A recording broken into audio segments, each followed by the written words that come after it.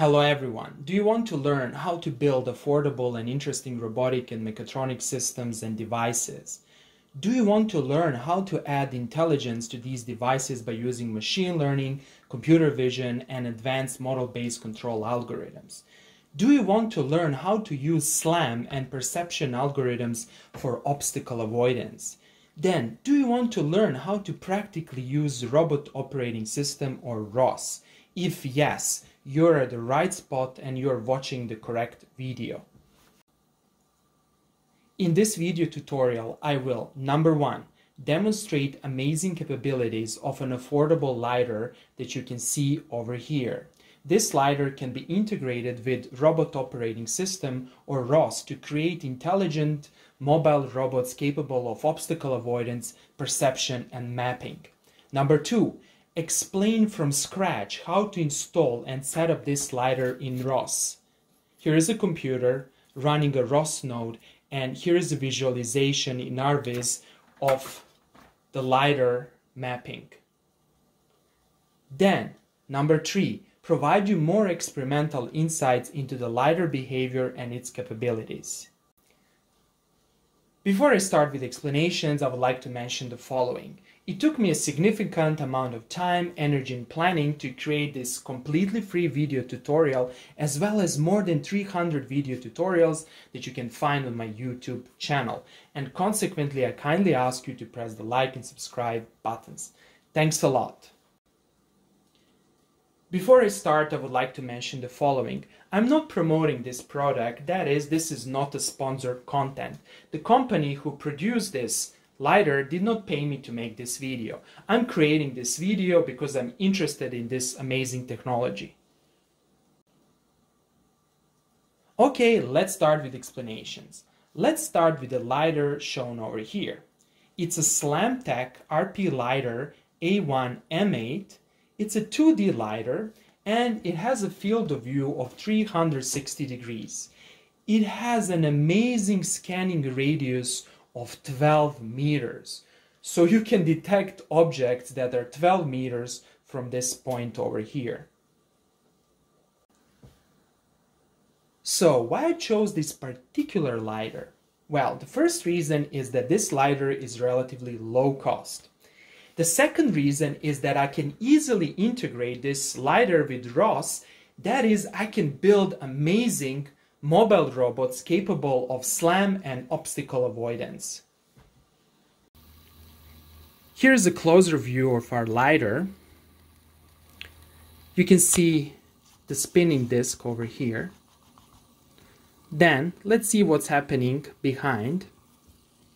Over here you can see the motor on the left side, and here's the chip. You're interfacing this lidar to our computer by using this adapter, and the lidar is attached to the USB port.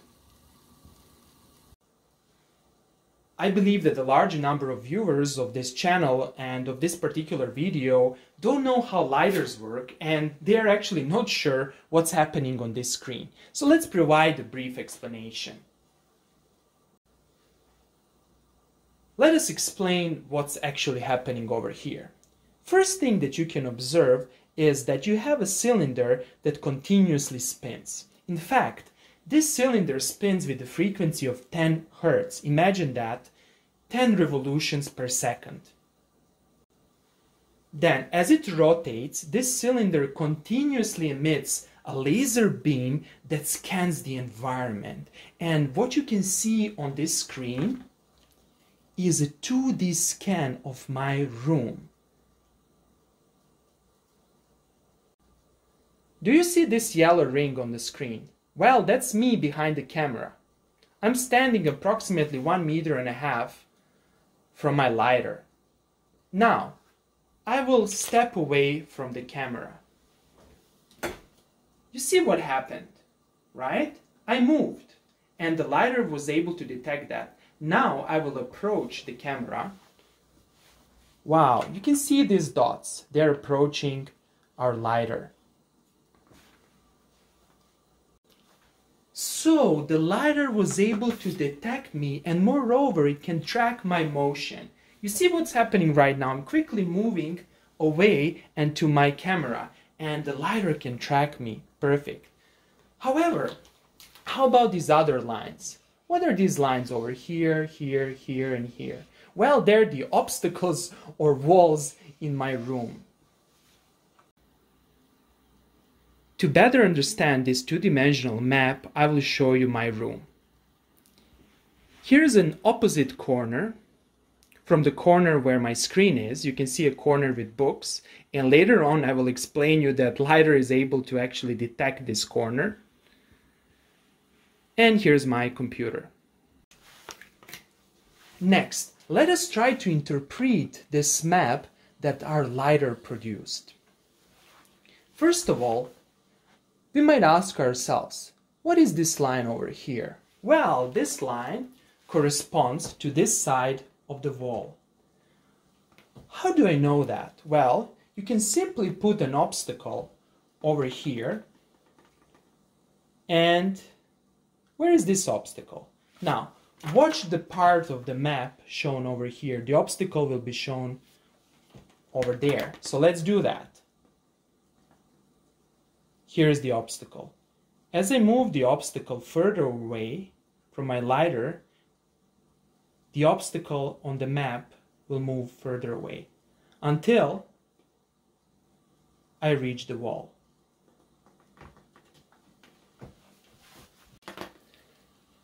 Now, how about this corner over here? Well, this corner actually corresponds to this book corner that you can see over here. That's really amazing. The LiDAR can actually detect the objects that are up to 12 meters from its center over here. And all these points and all these lines and set of points correspond to different objects or obstacles in my room. Although this is a very useful LiDAR, it still has a few limitations that you should be aware of. The first limitation is that it cannot detect the objects that are very close to our LiDAR. You can see that it's blind. It cannot detect an obstacle. It can start to detect the obstacle maybe 0.15 meters away from its center. And the obstacle will appear over here. So let's do that again. If I place my obstacle very close to the LiDAR, I cannot see it. However, if I move it away a little bit, I can start to see it. Another limitation is that this LiDAR is a two-dimensional scanning device. That is, it can only detect objects in a plane. So let's illustrate that. Look what happens over here. I'm placing an obstacle above the line of sight of the LiDAR, and you cannot see that obstacle, right? This is because I'm not crossing the laser beam. The laser beam is in this plane over here. So let's illustrate that. Here's my obstacle on top of the LiDAR, and over here suddenly you will see it. This is because my obstacle intersects with the plane of my laser. Of course, there are 3D LiDARs. However, these LiDARs are more expensive. To remind you, this device costs only $100. Okay, next, let's learn how to set up and install our LiDAR in ROS. The first step is to open a terminal window. Here it is. Let's change the size of our terminal since I don't like the terminal that covers the complete screen.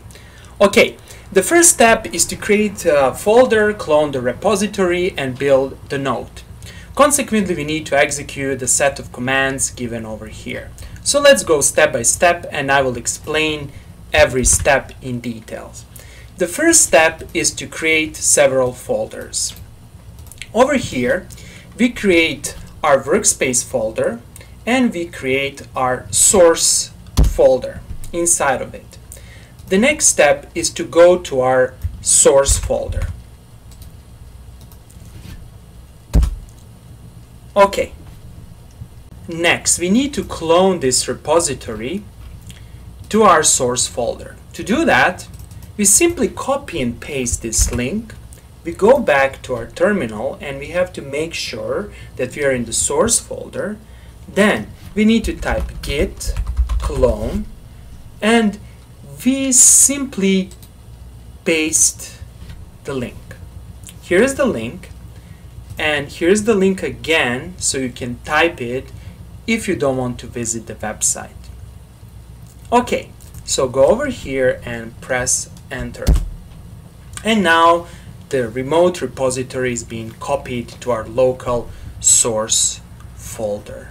Next, let's go to our original folder for our workspace, and we need to now build the workspace. To build the workspace, we use catkin make. Here it is. Now our workspace is being built. There are a few warnings over here, but for the time being, just ignore these warnings. Okay, the next step is to source this file inside the development environment, or actually inside of the development folder. And finally, we need to build our Lidar node. To do that, we'll type catkin make, and over here we specify the name of the node. Okay. Next, connect your Lidar to the USB port. Once you do that, we need to verify a few things. We need to check the following. By typing this command, we will see that this device over here corresponds to our Lidar, and over here we see some permissions. We need to adjust these permissions. Consequently, you need to type this command. This command will set up the appropriate permissions for our USB port, such that we can read and write. You need to specify your password, and let's verify. Now the permissions should be okay. Okay. The next step is to open a new terminal. For example, I will click over here and let's run our ROS core. Every time you run a ROS node or any application or package or node in ROS, you need to start ROS core. ROS core is the back end of the ROS environment. Okay. Next, let's go back to our original terminal and let's run our node. So go back here and simply paste this command. Here it's given. You can also see it over here. To launch our node, and voila, magic happens. What happened over here? RViz started. RViz is a very powerful visualization tool inside of the ROS environment. You can visualize robotic models. You can, for example, also visualize movements of robots. And as you can see over here, you can also visualize ROS points. And actually Lidar points. And as you can see over here, I'm moving my hand, and this set of points corresponds to my hand. Okay, that would be all for today. I hope that you like this video. If you like the videos I create, please press the like and subscribe buttons. Thanks a lot and have a nice day.